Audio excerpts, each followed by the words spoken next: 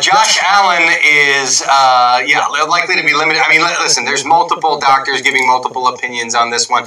Sean McDermott sort of indicated at his press conference on Monday that we would know a little bit more today as we got through the day, as they continue to gather those medical opinions on Josh Allen. Look, you start getting into certain ligaments, you talk UCL, everybody hears UCL when it comes to baseball. It doesn't mean that Josh Allen's getting Tommy John surgery. That's not usually a thing for NFL quarterbacks, so relax on that one. It is an elbow sprain. How severe is the sprain? Can he play through it?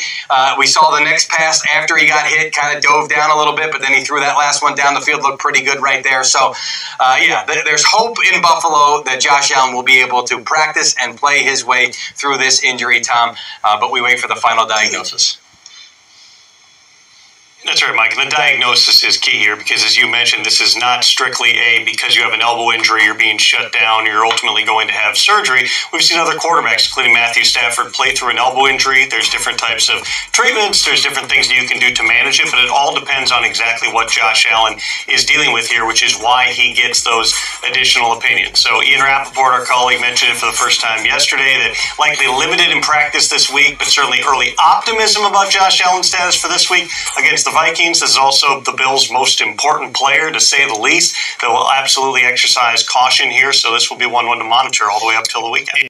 What's good, YouTube world? It's Jay Coffee tapping back in with another one, man. And you guys hear that clip there? Josh Allen, we saw after the game, there was reports people saw, if you pay attention to the different clips and whatnot, Josh Allen kind of, moving his wrist and elbow around in some discomfort or whatever, you know what I mean? And it wasn't a good sign. But after the game, Allen indicated, it's nothing, I'm going to be all right. You know what I mean? But it's been wild because the second half of the Packers game and, of course, the game against the Jets, it was just like Allen was off his game. But from my understanding, from what we're seeing in these clips and whatnot, what happened against the Jets, you see the clip, right, where his arm kind of got bent back while he was in the throwing motion. That's where we're hearing, or where I understand that this injury came from. What do they say? Flexor / UCL. I don't know. I'm not a anatomy guy. I know they're ligaments. It's in that elbow and his throwing arm or whatever, but I don't know. Shout out to my bro, Sensei, who tapped in. He says, breaking news, Josh Allen needs surgery, season-ending injury. He's gone, right? I don't know. I'm not necessarily seeing it that way yet because, from my understanding, there's a lot of different doctors, a lot of different opinions going on. You know what I mean? We know in the NFL, these guys, the care that they get, the things that they do regarding treatments and things like that to try to get back out there is amazing, right? Like, y'all remember the dude that rebuilt Shawn Michaels, for all the wrestling fans out there, and he worked on Bo Jackson and like some of this stuff. Like, Shawn Michaels was never supposed to step foot back in a WWE ring again, let alone, you know what I'm saying, be out there giving sweet chin music, coming off the top rope and all that good ish. Now, obviously, it's WWE, NFL. We're talking about two totally different things. You know what I mean? I was just talking about with that Logan Paul injury the other day. Everyone stopped calling wrestling fake. You know what I'm saying? It's real contact out there, etc. But,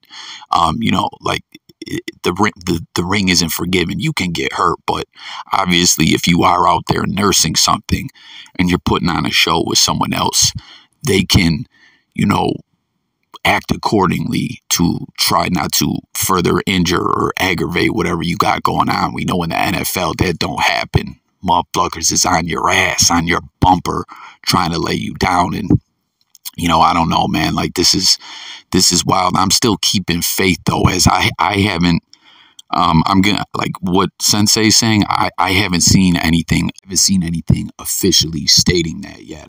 From my understanding, it's all still up in the air. There's reports that he doesn't need surgery. You know what I mean? It's one of those wild situations where there's just a lot of source reporting this, source reporting that. You know what I mean? And I don't know, man. It's like we're hearing the timetable on that injury. If it's just like a sprain, can be a 2 to 4 week thing. So obviously, but then there's reports saying he might be able to practice / play through it.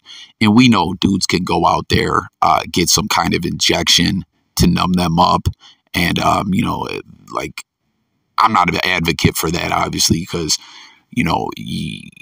without a doctor stating that's okay, because obviously you can re-injure yourself like a motherfucker if you can't feel the damage that you're doing. But man, this is just crazy. Like, I don't know. I'm keeping the faith. I'm waiting to see. From my understanding, we're going to go know more as the week carries on, as we get closer to that weekend, to Friday, Saturday. But this is just a goddamn shame. Apologies, y'all, for any background noise you hear. I'm bringing you guys this video on the fly. Apologies too, I just haven't been on point with the content like I typically used to be. You know what I mean? Life been wild, but this just sucks, bro. Like, it's wild too. I'm seeing a lot. You guys see a lot of different comments. Of course, share your thoughts, share your opinion.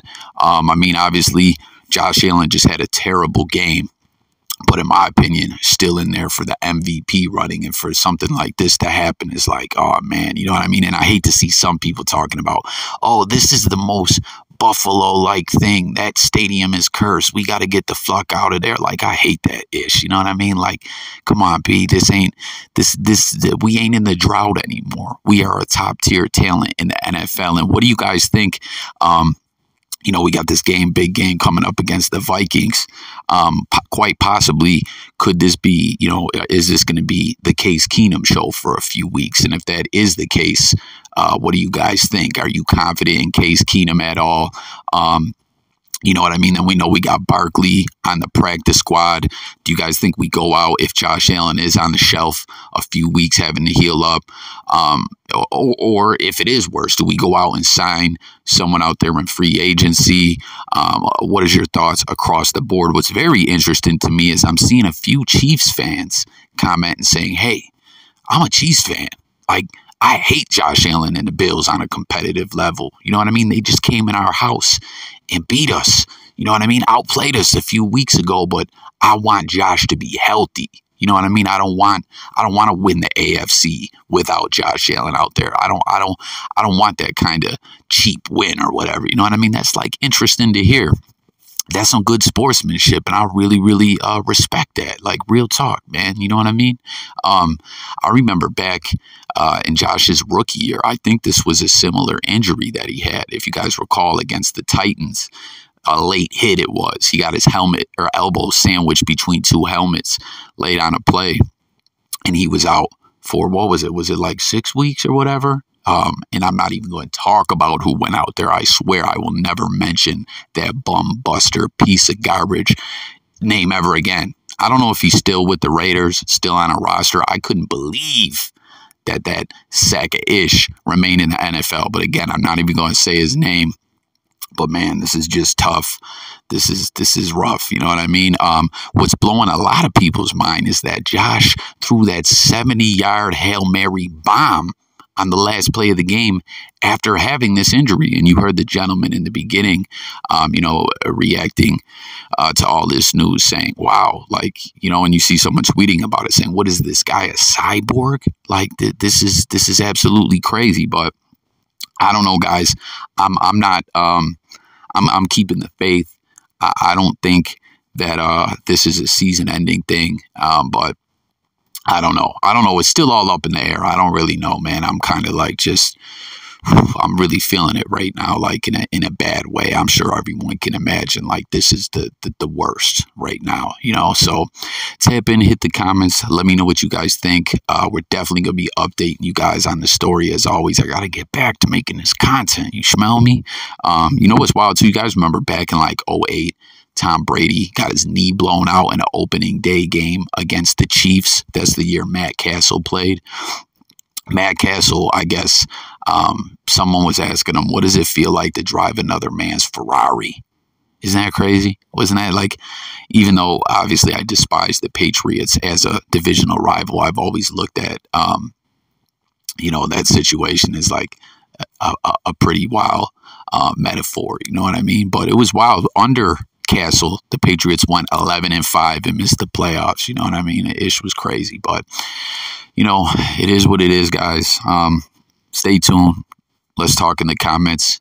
Help me get through the pain, y'all. It's Jay Coffee. We ain't tripping. You know what I mean? Come on, Josh. Fight through this. See you later, y'all. Peace.